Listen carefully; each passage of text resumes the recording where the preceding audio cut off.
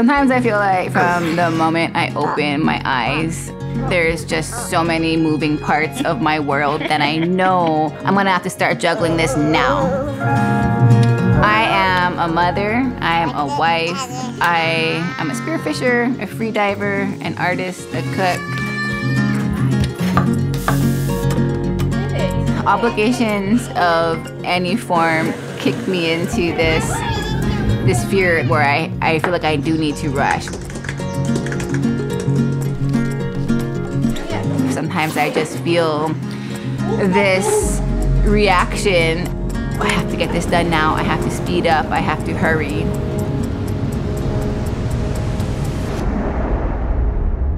The ocean really taught me the lesson of when you feel the need to speed up, slow down. And it's so vitally important underwater, because if I start to feel this sense of panic or this need to speed up, like that's what's gonna make me rush into trouble.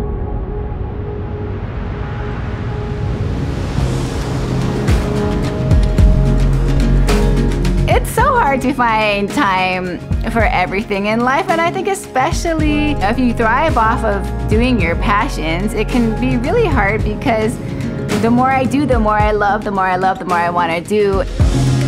When I'm starting to feel like, wow, it's really, really hard to do everything I need to do right now, that's an indicator that it's time to take a moment, slow down, and check in with myself. What is really important?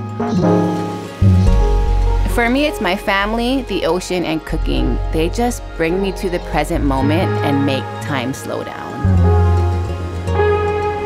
So the next time you feel yourself reacting to any form of outside pressure telling you that you better hurry up, that you need to get there sooner, just give yourself one moment to slow down, because you might just see what you're truly capable of.